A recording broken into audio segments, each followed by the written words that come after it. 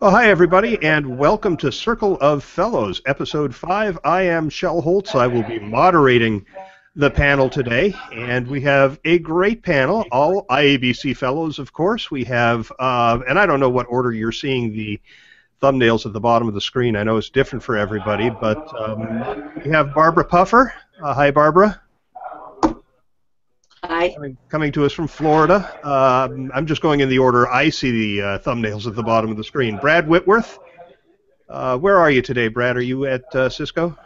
I'm actually in wine country in my home, Windsor, California. Excellent. Okay. Up in the Napa-Sonoma area. Mark Schumann.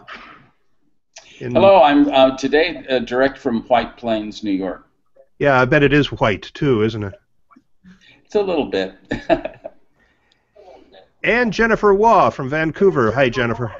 Hey, Shel. It's balmy in Vancouver today. Glad everybody could make it, and we may end up with some live viewers at some point, but of course this is all being recorded for consumption later. And the topic today is what we jokingly called the shuns, accreditation, certification, and continuing education.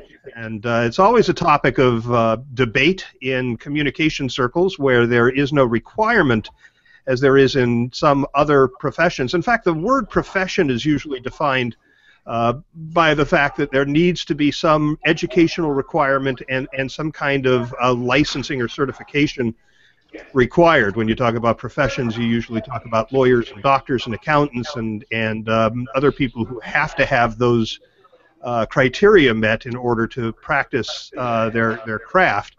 We in the communications profession don't. Anybody can hang out a shingle and call themselves a communicator, and that ends up being part of the problem, I think, and I think that's one of the reasons that this is such a compelling topic for a lot of people. But let's just get started going around the horn here and finding out what various accreditations we all have. I personally got accredited by IABC in 1984. In fact, I had just started my new job as, at the time, manager of employee communications at Mattel when I got the letter in the mail telling me that I had passed the exam, and I think they heard me down in LA at my former employer that I'd been working for when I actually took the exam. When I shouted over that, it was very exciting. We can talk more about that later, but Barbara, how about you? I first took the accreditation exam in 1976. I obviously was a much younger communicator then. I was in my second job. I worked for a bank, and I was sort of the jack of all trades in everything communication, the assistant to everybody from the advertising manager to the guy who did the annual report. In IABC, the chapter mentors thought I should take this test with a minimum amount of experience. I didn't think I should. Back then, there were a lot of tutorial materials, so I did study them, but I only passed half the exam. I passed the oral exam with fellow head Fred Halpern. So that was a little devastating for a young communicator who didn't think she should take it in the first place. But in '79, I went through with flying colors, and that was the difference of one job, understanding the full breadth of a program and managing the budget and so forth. So I used to tell that story that you can fail part of the exam and still live to tell the story. That's right, and in fact, I think there are a lot of people who agree with me, and it was my really big takeaway from taking the exam. While it was great to pass, it was seeing where I didn't do well, where I could concentrate some educational efforts that I found particularly beneficial. But Brad, you are in that first cohort of IABC members who have gone through the certification process, but you are also accredited, right? Yeah, the accreditation took place in another era. 1981, I was working at HP at the time, got to take the exam on an electric typewriter, trekked to the exam with Norm Leeper and Ray Leeper, both IABC fellows as well. We all drove up to the University of Nevada, Reno, and took the exam. And I agree with you, Shel. It's as much about, it teaches you what it is that you don't know as much as it is a proof of what it is that you have sort of in that body of knowledge. I think the same motivation was part of me wanting to work on the certification side of things through sort of the GCCC, the GCCC, to be able to be one of the first 6 people to take and pass the examination on the certification side. Great. And Mark? Well, it was 1984, Shell, the same year that you took him. I took it at the D7 District Conference, which was in San Francisco, and I remember it well because I stayed up all night the night before because I got to the point of saying, why go to sleep? And it was in a very dark room filled with cigarette smoke because it was a smoker's collection taking the exam that year. And the typewriter was not electric, the typewriter was manual. And I most remember the beloved Ray Hamlin, who was certainly a fixture in IABC and with accreditation, telling me it will be just fine, you can take a nap when it's over. And so anyway, I was quite relieved when I passed, but also quite impressed with the people I took that day. I definitely, yeah, I took mine at the World Conference, the International Conference, what they called it at the time, in Montreal, is what I remember. And, I'm trying to remember the name of the fellow that drove me over there. He was an IABC stalwart at the time, and his memory has just faded. But anyway, Jennifer, how about you? Hi, guys. So, 1999, I did my accreditation exam, like Barbara and others, and some others. Failed the first go out, which was a huge, huge ego blow at the time. And I did it, I pursued it in large part because, you know, I wanted that sort of peer validation. I liked the IABC way of doing things, and I wanted to really embed that in my practice. And like many others, got told I couldn't really study for it. Tried to anyway, and then failed. On a computer, I will say, not a electric or manual typewriter, but one where the keyboard didn't keep up with the screen. So my exam was a mess. Poor Peter Rofe, who heard my sighs of exasperation that day. I wrote it with a friend who was Eduarda Hodgins, who was 9.1 months pregnant, and who completed the exam without using the facilities, and then couldn't move at the end of it. But anyway, it was an experience, a valuable experience. So valuable, in fact, that I came out of it pledging to get involved with IABC's accreditation program in ways that would help people learn along the way and prepare for their exam. So I have been a pretty passionate evangelist for IABC's and other associations' certification and accreditation programs.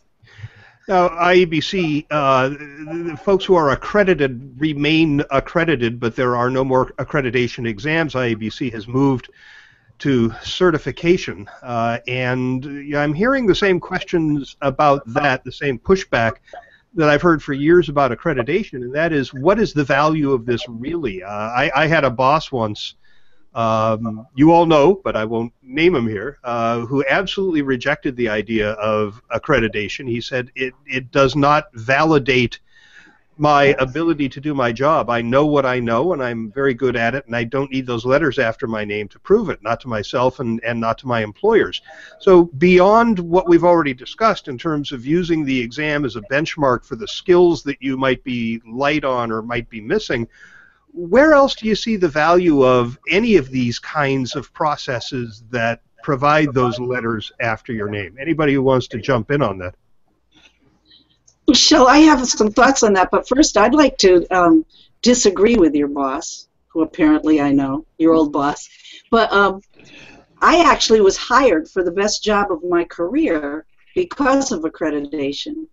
When they got down to the finalists, the fellow who was doing the hiring saw that as a validation of my peers, and it gave me that little edge that got me my favorite job ever. But that's enough of that. I think what the value today is, especially with the new certification program, is the global look at what's behind it. And I remember in the same job where I got hired because I was accredited, that was an international company.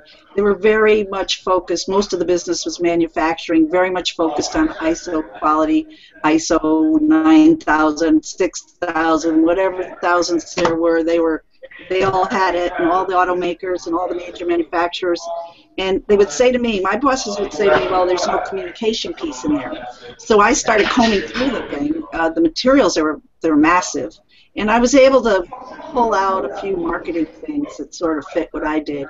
And I would try to rise to those standards just to show my bosses something else that was measured, that was in their vernacular.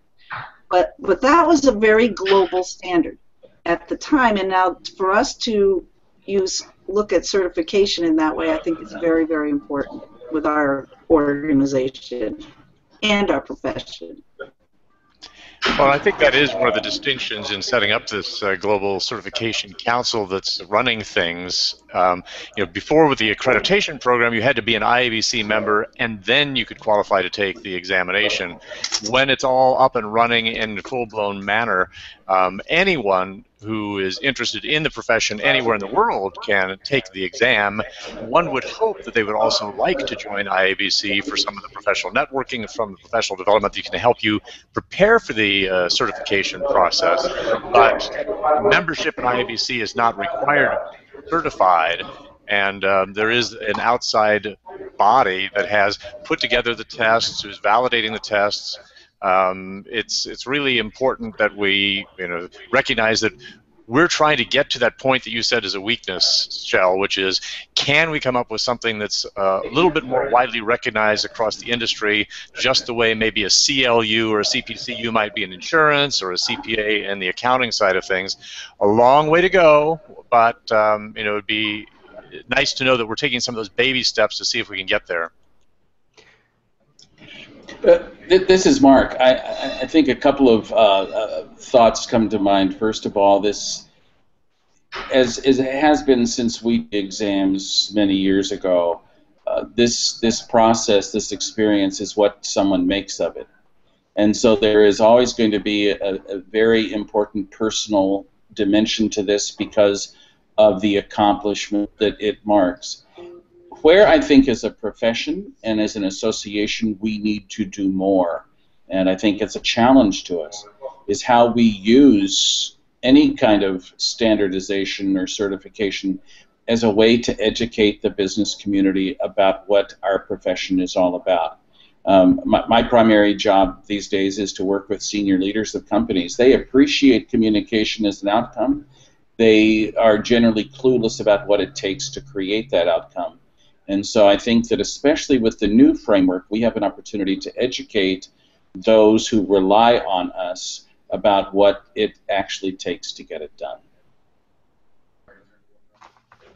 I'll echo what Mark just said in terms of making it, sort of owning it and making it our own. And I think that comes down to individually as well. And I'll jump from there to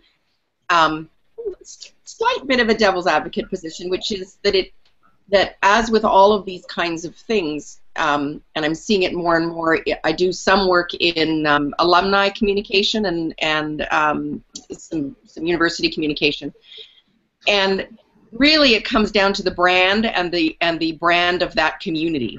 And so when I see our colleagues looking at PhDs, other postgraduate degrees, certifications, programs, etc., they're looking at those programs and those credentials for two reasons, in my observation. And like many of you, I'm sure, I've been called on to write letters of attestation and report and those kinds of things. I did one recently for someone who was applying for a master's program that is fully taking into account this person's IABC experience as part of the qualification for starting down that path. But I digress. What what they're all looking for is the connection to a brand that is called the master's brand or the PhD brand that those terms stand for, and or the brand that that particular institution of higher learning represents. So, and all of those have their own nuances and their own brand attractions. I think IABC's job in the coming years with the new certification program is to establish that certification brand, because it has been identified as separate from IABC. So to identify that certification brand as something that is recognized in the business world and in our circles. And I'll be honest, I think that's a big challenge. I hope we succeed. One of the issues. Oh, I'm feeding back from somebody. I can hear myself coming out over somebody else's speakers. So if whoever that is, maybe switch to earbuds or headphones. But you know, one of the issues is that it's not a requirement to have an accreditation or a certification to work in the industry, but there are a couple of places where it is. I was in Puerto Rico last year for a little bit, and they do require a certification for people to practice public relations in Puerto Rico, in the island, and it's based heavily on academic background, and I've been hoping to get the person who's chairing that certification committee that manages that process, it's a quasi-governmental agency, to do an interview and talk about it. But you know, there's a lot of objection to the idea that this would be a requirement. I think, you know, one of the reasons that I most often hear is that unlike accounting, where there is one right way to do something, in communications there are many right ways to do something, even something that people may not have thought of before. But I wonder what you think of the idea of requiring a certification to work in this industry. Shell, you know, the global piece, as you know, I teach part-time at the university level and have for a number of years. And I didn't learn this on my own because I ran into these people. I just know this from the textbooks. I wrote a couple of things down, and it was about licensing. And we've had this conversation over time in IBC between licensing and accreditation or certification, and, you know, what's the real difference? And licensing, thinking along the lines of what Jen was talking about, is something that I think people understand a little more globally than getting their arms around what's this certification. And the licensing of PR already exists in Brazil, Nigeria, Panama, and Peru. And you mentioned Puerto Rico, and Kenya was also looking at it in the last 5 years in a situation where nobody would be able to practice in their country unless you had a license. So I think that people are trying to get their arms around what is this communication or PR, and it becomes even more difficult for IABC because I think research is easily understood and PR is talked about worldwide. But we have so many other nuances of communication jobs in our IABC that it becomes even more difficult. But I'm with Gwen, with Jen on this thought about we've really got to, people go to get a PhD from a good university because of their brand, and we've got to tie our brand to something like this, even though it may be difficult. So certification is it for now. So I'll be a cheerleader, but it's hard work.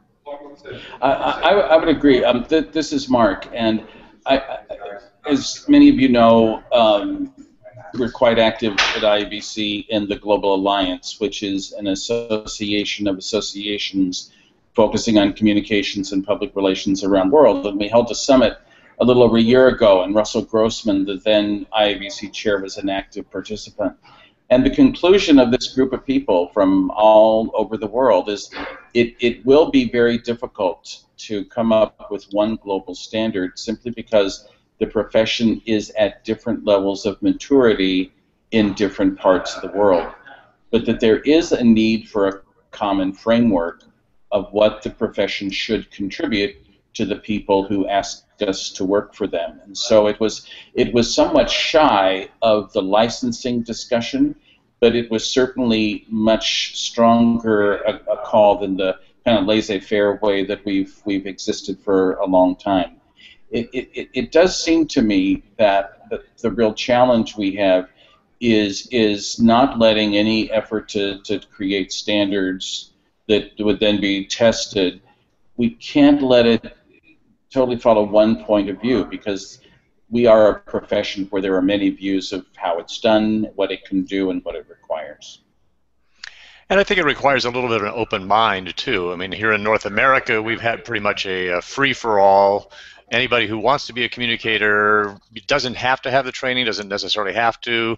People move in and out of the field somewhat readily, and certainly we've seen that in terms of when IABC and PRSA and all the other communications organizations do recruiting.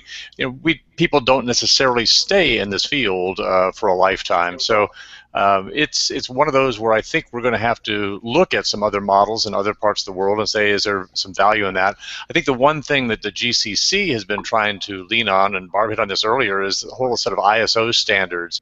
You know, if we can do it in manufacturing, if we can do it here, what are some of the agreed upon? How can you get to that gap sort of stuff that are generally accepted accounting principles but applied to communications that cut across the board and that do have some universality? Because it's real easy to get a group together, and the first thing you do is, you don't understand us, we're different from you, you'll never understand us unless you live here. And then what you find out is, after you get that out of the way, people begin to focus on what we have in common rather than what we have as differences that separate us. You know who did that really well was China during the 2008 Olympics, where they brought everybody who had anything to do with PR together to pitch that. Or I'm drawing a blank, but even earlier than that, a major world conference they bring all the corporate and the government and any kind of PR people together to collaborate to pitch why they're an important venue. Well, IABC made the decision, as I mentioned earlier, to switch from accreditation to certification. And Brad, since you're the one among us who has been through this, maybe you could start this part of the discussion by explaining the difference. Wow. There are some things on the surface that are different. I think the one biggest difference is that before, the accreditation was a 4.5-hour process as a written and oral exam, for which there was a lot of study that could go into it, but it was also more a test of two things. One is, what did you have built up in terms of your body of knowledge? And two, can you manage time well to get through this thing? The certification process is a 3-hour exam, and it's all multiple choice at this stage. Now, you have to go through some stages before that to be able to prove that you're willing to and capable of sitting and have the credentials. So just like the accreditation process asks you to put together a portfolio to do things, there are some hurdles that you jump through to be able to sit for this 3-hour exam. But then the 3-hour exam itself is it's 100 multiple choice questions. They've all been tested and validated. They have different versions of this examination. There were some people who said, can this be a valid test the same way doing short answers or essays that accreditation has? And having been through it, I could say, yeah, there were some tough questions in there. Of the 100, I think I circled back and went and really read over and over and thought about the answers on about 15 to 20 of them that I had circled on my score sheet, that really said, ooh, what are they trying to get at? What could be the right possible answer? So it's a little less of a time management exercise. It's a little bit, I'm not sure that you can study for it any more than you can really study for an accreditation exam. But I found the process to be a very, very valuable one. And again, remembering these are the kinds of things I know go back and beef up in my portfolio. This became a good reminder. And this is, the ultimate plan for IABC GCC is to have 3 levels of examination, and this is just one of the 3. This is sort of the middle level that they've introduced.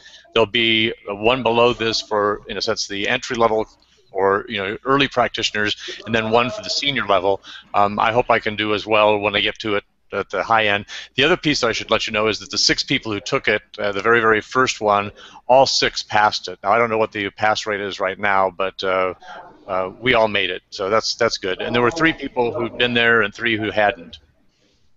I think it's quite interesting to go back, and Jennifer will remember this extremely well because you lived it.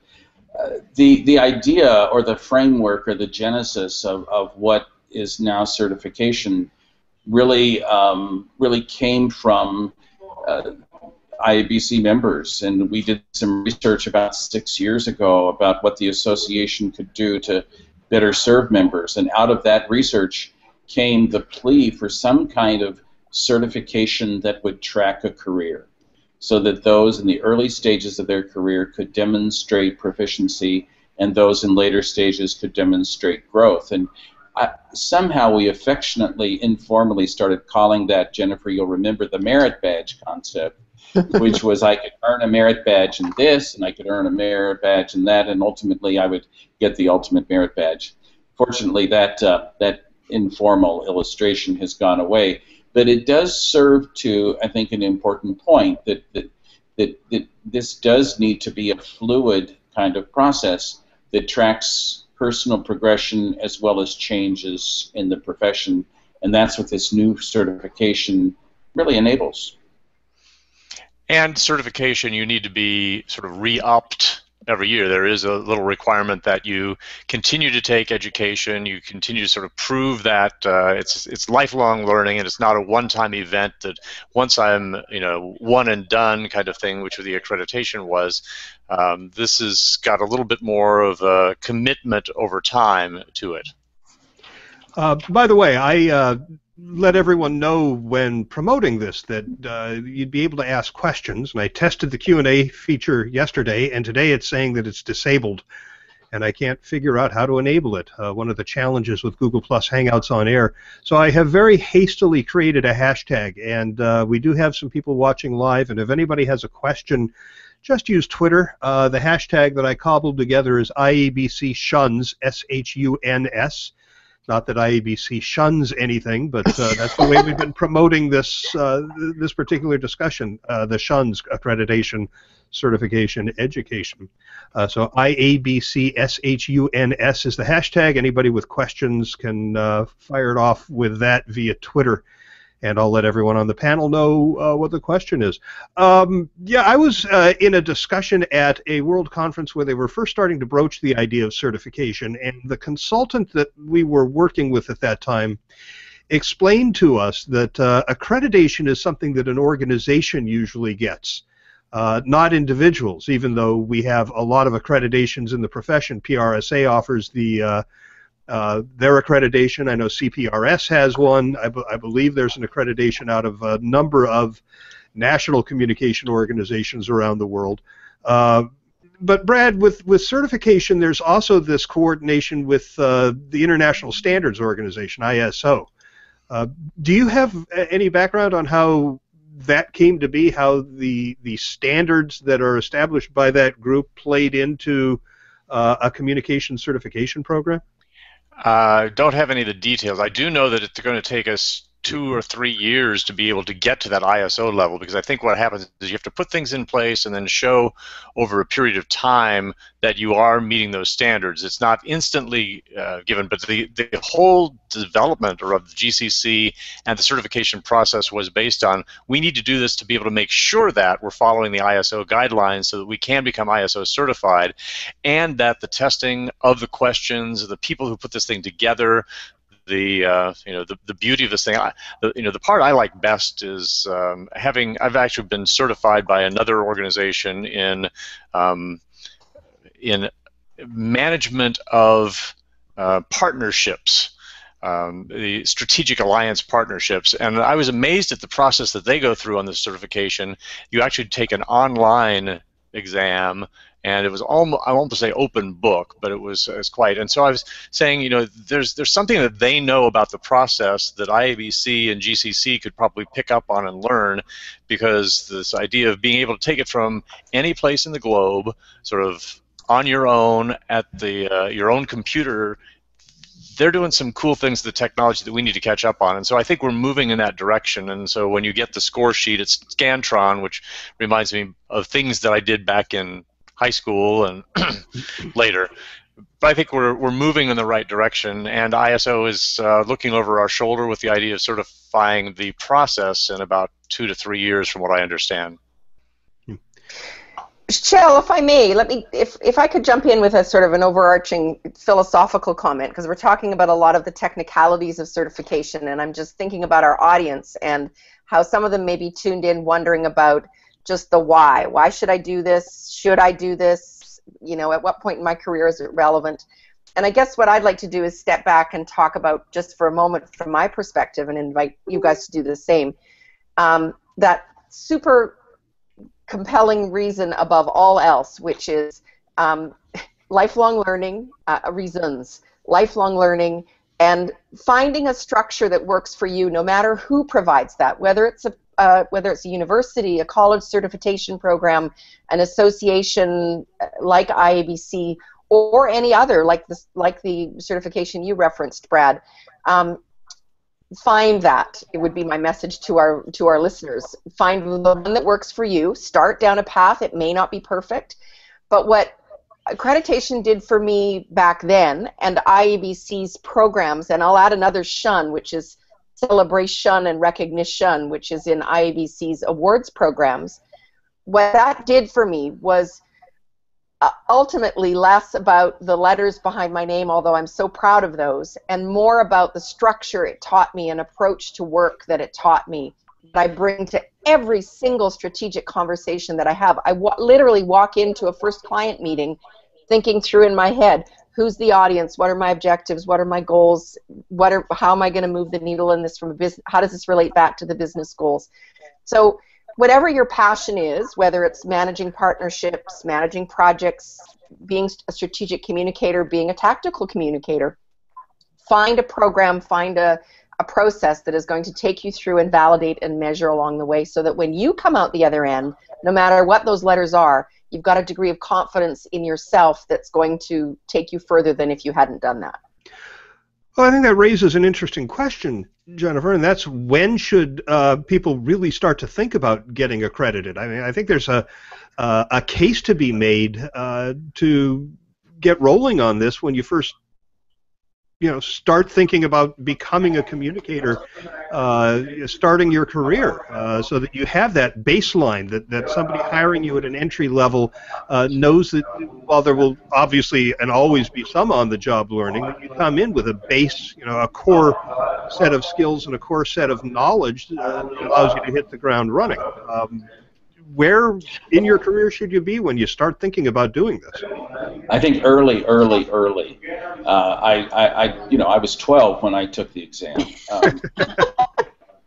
and I certainly didn't expect to pass. And I think back to Barb's comment about what you learn from the process. I just started a new semester. I shared the framework with my students the first class, because I think that our framework absolutely nails the progression that any person at any point in their career needs to look at, and I want people to look at it from the beginning. And so I think starting it early with the hope that I will learn from this, and if the shun of recognition comes, then that's great. Mm-hmm. But whenever it comes, it will feel good. Shell, I have two thoughts on what you just asked. One is I work with a group that is board-certified pediatric dentists, and the younger dentists coming out of school earning their doctorates now actually become board-certified as part of their curriculum as they're coming out. So that's a good idea you put out there, that perhaps some of the younger communicators, perhaps we could tie it into some university programs and get some more clout for how that evolves. But my other thought had to do with the university setting. Half of this, I teach non-traditional students, and half of my students are U.S. military stationed around the world. And I found that some of my students should be teaching my class. But as proud as a military person is of what they study or what they do or the rules they follow or the direction they're going, these military guys, and they are mostly guys, serving places like the front lines in Iraq or something like that, and they're the public information officer. They've had this fabulous education in the military all about communications, but that's not good enough. They want this university degree now. They're working on it now while they're still in the military so that when they retire, they can hit the ground running in the civilian workplace. They don't value the wonderful education they've already had in the military enough, or feel the world doesn't value it enough.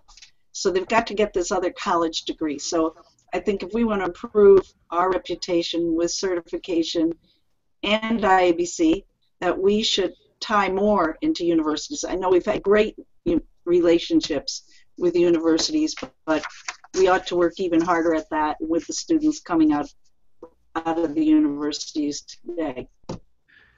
Yeah, I think that's a great idea. A lot of people come into the profession through academic channels, but we all know people who got into communications through other lines of work. When I do work with public relations agencies, I talk to some fairly senior people at these global agencies, the Fleischmann-Hillards of the world, who came through government channels, or they came in because they were lawyers.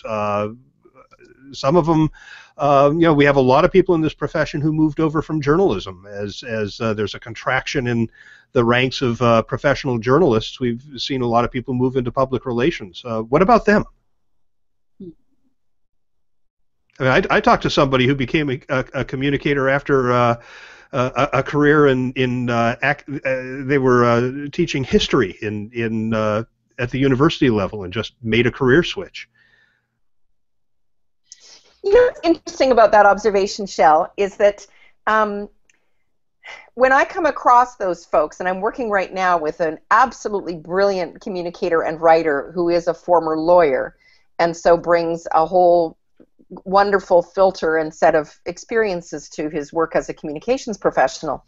And so, ironically, I immediately afford him more credit because of his previous credential or education. The same with a nurse I recently worked with as a volunteer who had moved into communications. Because they have achieved a certain level of professionalism in one career, they immediately are elevated to, in my mind at least, in the communications profession. I don't know if that's right or wrong, but when you were talking, I observed that. Well, it is a very interesting question. I was going to say we would probably even want to focus a little bit on the education part of things. We've talked accreditation, we've talked certification, but this whole value of other letters, and many in the profession have come in with that liberal arts of some sort background, whether it's English or communication or journalism, and I think we do have tremendous respect for people who've been able to go deep in something that's related to the business in which they work. In a sense, we're generalists often. We come into an organization, we're not line people, we're staff people. And granted, lawyers can be staff as well, but we appreciate somebody who's got that ability to go deep where we've been able to go wide and thin. So I think, where does that, postgraduate stuff come in? Is it that we need to have everybody become, masters in communications? Do they need to pursue MBAs? Do they need to be able to go to short courses? I'm fortunate I work for a large corporation at Cisco Systems, and one of the things that we have is a lot of in-house training. We even have a little certification program around social media that, as soon as the classes started coming out, and the beauty is you can take them online and pass little exams online, and you become certified within Cisco. So I look at all of these sources, and I think the real important thing, and we've sort of hit upon this, is how do you do that self-assessment that says, what's missing in my portfolio? What do I need to build up? How do I make sure that I'm relevant? How do I know that I'm adding value in the right places for the people that I'm working for? And I think the other piece that I'd emphasize, and you sort of said this before, is to somebody who's thinking about this, is it's almost like a chess game. You need to plan the couple steps ahead. Where's all this stuff going? What am I going to need to be able to not only do the job I'm doing now, and maybe that next one, but the one beyond that? What's going to be most valuable in the future to employers, potential clients, the places where I want to work? You know, I speak at a lot of conferences where before the session begins, the host of the conference says, those of you who are taking this session for continuing education credits, be sure to, you know, do whatever the process requires them to do to get those credits. And this doesn't happen at IABC or PRSA conferences that I'm aware of.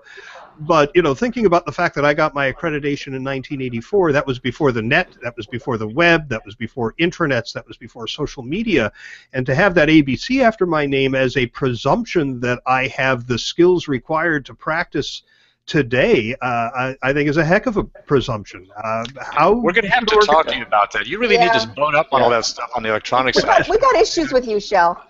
Yeah. Well, and I laughed. I think I got it before there was electricity. I think that you hit upon a really important thing, both Brad and Shell, and that is it's another shun. It's about accrediting, standardizing, certifying communication, and that's a broader discussion than certifying the communicator. And if we're going to look at the profession as a body of active knowledge, and we need to put discipline and rigor around the accessibility of that knowledge and the application of that knowledge, that's where it becomes a bigger discussion. Because it should be as accessible to the mid-career person who used to do something very different as to the communicator who has known this is the career path for a long time. And that's where it is larger than the communicator. It really is about the discipline around documenting a profession. Anybody else have thoughts on this? I mean, I agree, Brad. There are a lot of organizations that offer internal certifications. One that I've been dealing with quite a bit is certifying people to become ambassadors on behalf of their organizations through social media channels. Dell, for example, has a certification program. Coca-Cola's certification program actually enables employees to become official spokespeople within their communities. And it's essentially the same kind of media training that executives go through, and subject matter experts who've been designated to be spokespeople on those issues. But those don't translate outside the organization. Certainly you accumulate the knowledge, but you know, the certification doesn't travel with you, right? No, but I think, again, if a potential employer, just like they were looking at Barb's accreditation as a thing that set her apart, if you come in with and I've completed these sorts of internal training programs in addition to doing this on the outside. I went to World Conference, I attended these sessions. I mean, you don't need to pull each one of those things out and put it on your resume, but I think those are the kinds of things that at some point, one, will benefit you as an individual, but will also translate into the skill set that you're going to need to be competitive. And I think that's something that we've been talking about is, one is staying relevant, staying competitive in the marketplace, and third, being able to make contributions that are measurable to any sort of an organization, be it a client-based one or a corporate one or a nonprofit one. Whatever happened to that merit badge idea? I circulated an article earlier this week with you folks, and it talked about employees who are taking these online courses through, you know, Coursera and online universities, and getting these sort of mini degrees, and they referred to this as sort of badges that maybe get added to your employee profile and signify that you've had certain kinds of learning. Is that still a viable concept within the IABC world or in other communication organizations you may know about? You know, Michelle, what I always loved about the merit badge concept, as we called it a few years ago, is that it provided a framework for how the opportunity to seek recognition would create the framework for education. And so it would be something that we could look at for the profession, for the association, and for the individual. So I do think that when we recognize that there are, as you mentioned earlier, Brad, different specialties that people might pursue, as well as the general accumulation of knowledge that's necessary, there's a lot to say about the merit badge. If you go back to groups that have merit badges, you have to learn how to tie knots, and you have to learn how to first aid, and you have to learn a whole bunch of basic things. Well, there's a lot to be said for the fact that anyone practicing in this profession should have some basic things that they need to be able to do. And as well, there may be certain specialties that people want to pursue. Any program needs to be flexible enough to accommodate both. Everyone wants badges on their poncho. Let's be honest. Yeah, well, that's why gamification is an effective technique, right? Is there's an intrinsic reward to having that symbol that you have achieved something that other people can see. And the real answer is we've had it all along, too. You could take a class at San Jose State University and get a certificate in something, and somebody gives you this little framed thing with a couple of signatures at the bottom when you've completed the coursework, be it a weekend executive kind of thing or one night a week for 8 weeks, is short of committing to going to, that master's program or something else, but it shows that you're developing a skill set in an area that you wanted to do. So we've had it all along. I think some of it is just changing venues, and whether it's gamification or going online, it's the same sort of stuff. Yeah. One of the challenges I think that most communication associations, organizations that have some sort of a shun accreditation or certification that they face is getting people excited about it. I mean, in IABC, accreditation accounts for what, about 10% of the membership, and most people just ignore it. How do associations go about really promoting the value of this and get people excited and get people on board to pursue this? Well, this is... Go ahead, Mark.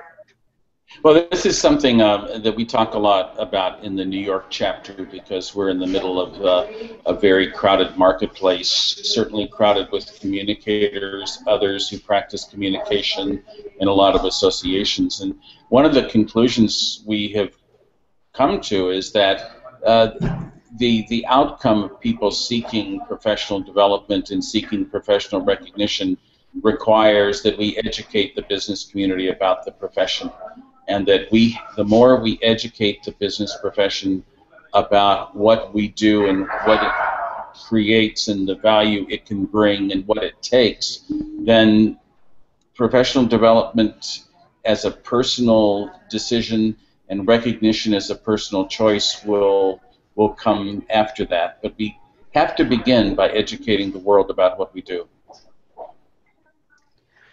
I think it's going to vary too by market. And Barbara, you touched on this to do with some of the areas in the world that are requiring certain degrees of licensing. I can speak from experience in Canada, of course, where even at the peak of the IABC's accreditation program, IABC members in Canada represented a larger percentage than the rest of the membership. So we have a lot of ABCs in Canada and a lot of interest in the new certification program, and a lot of people fishing around wondering what to do. And so I think it's going to. I think we're at a bit of a transition point in our profession and in the industry in terms of the way we label that and define that. And in my role on the regional board as a recycled leader, I know we're looking at the ways in which we can harness that passion in Canada for the idea of lifelong learning and recognizing that along the way, no matter what we call it. Barb, you have... I'm sorry. No, now who's going? Yeah, you're going. I said, unfortunately, I think that we can only solve it by having critical mass. This is an ongoing story. I've been a member for 40 years. How do we convince the audiences we work for the people we work for, the organizations we work for, that this is truly valuable. One of my favorite experiences as a teacher, college teacher, has been somebody saying to me in class, well, I don't think I want to do this anymore. I thought I wanted to be in communication. And I don't. I want to do this and such. But I can see by taking these couple of courses that no matter what job I would ever have, aspire to have, that the communicator will be an important part of my team.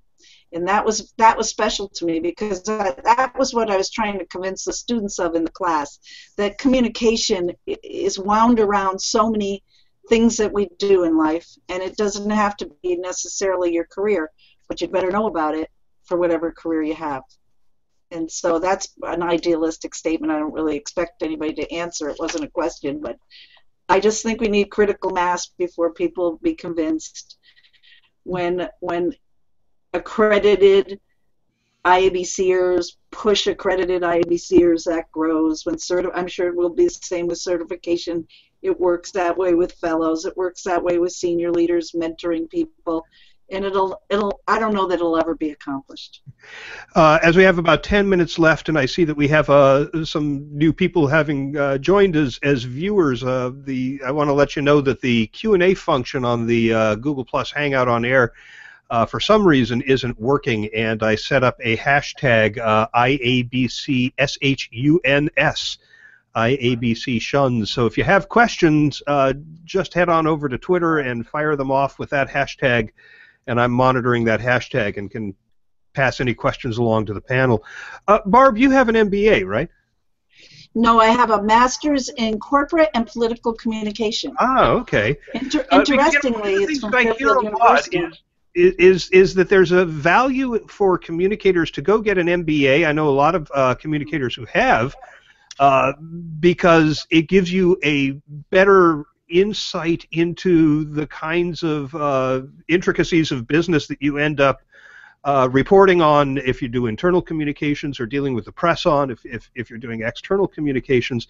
I wonder if you think there's value in getting that kind of education outside of communication, and then we can talk about what you've done, Barb, and certainly Barbara Gibson, former IABC chair living in the UK, who's gotten a PhD in all of this. So. Well, and there are other examples as well. Shelley Bird, a former chair of IABC, secured her doctorate during the time she was very active with the association. I think you hit upon it earlier with the commitment to lifelong learning. There are many frameworks we can follow to learn throughout our careers. And I've at different times, people I've worked with, I've suggested they go to cooking class because I thought it might unleash their creativity. I've sent people to basic woodworking because they were having trouble holding things together. I think that whatever the source of the education is, there is room for it in a profession where the strengths we bring can come from many places. I think the value of any kind of standardization is it helps funnel all those experiences into answering the question, how does it apply to the successful application of the profession? It's interesting, Shell. At one point, I actually had taken the accreditation exam saying, well, if I do that, then maybe I don't need to do an MBA. Turns out very, very different processes, different goals in mind, and I found I went through and did the MBA in what I called, it was while I was going to a lot of IABC chapters as chair. I did a class a quarter for what seemed like forever in a night program at Santa Clara University. It gave me some of the theoretical background that went along with sort of that on-the-job learning, and I will also say that having gotten the MBA, it also allowed me to speak the language of business that pure liberal arts undergrad didn't really have the discipline to pick up. I hadn't taken enough business classes when I was an undergrad to be able to be conversant with the folks in accounting, the people across an organization. So rather than pursue an MA in something communications related, I found that the MBA for the places that I were working and hoped to work was a valuable asset in my skill set that nobody else had. And there Barb, are those what about, two words again, personal initiative. I guess maybe I'm a junkie. I think you learned French in that program too, You're right? just As I recall. smart, Brad. You're just smart. Barb, what about the degree that you got, which was communications related? Yeah, and it was unique at the time. And Fairfield doesn't have this exact program anymore. They had it for 20 years. And they very much tried to integrate us into the business world and help us.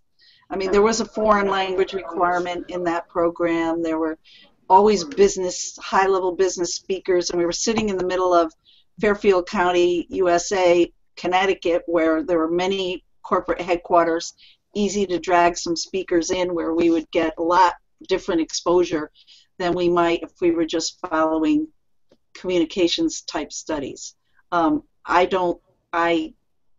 I often considered it an MBA. Fairfield was just closer to where I was, and that was a unique program, so that's why I did it. I always thought it was helpful to me. I finished that in the 1970s, and I always thought that was helpful. Where I teach now, I'm at the highest level I can be with a master's degree. And I think it's important that people who choose to study further look at the organization, the institution they're studying with. I think we alluded to the ease of getting a diploma online now, but who's giving that out? Is it a legitimate organization? Is it an accredited university? Who is your teacher? Does your teacher know the subject you're trying to learn? Have they ever done it before? Or are they just reading it out of a book?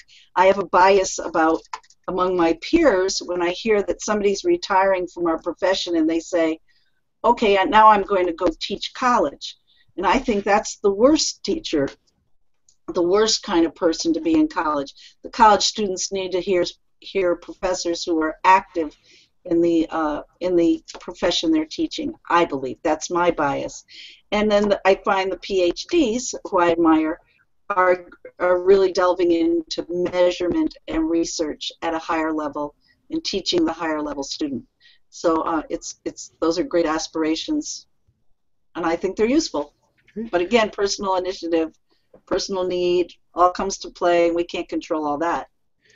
Oh, we have about 3 minutes left, which is enough time to go around the table one last time and make your best pitch to people who are watching live or will be watching the recording or listening to the audio podcast for pursuing one of the shuns or all of the shuns. Jennifer, how about you first? Oh, sure. Put me on the spot. I'll just reiterate, I guess, what I said before, which is finding imprinting on yourself a structure and a process that's going to work for you in whatever stage of career you're at. I get lots of people earlier in their career still coming to me and asking me what they should do, and what they should pursue. And while that answer used to always be IABC accreditation and is now IABC certification, I think as the IABC certification program is unfurled and we get a sense of how that's going to mark the whole arc of that is going to help mark our careers, that will be easier for us to latch onto and promote and experience. For now, I would say, pursue whichever one feels sort of connects with your hunches of where you're going and where you need to be and who you need to be speaking to. Great. How about you, Mark? I think that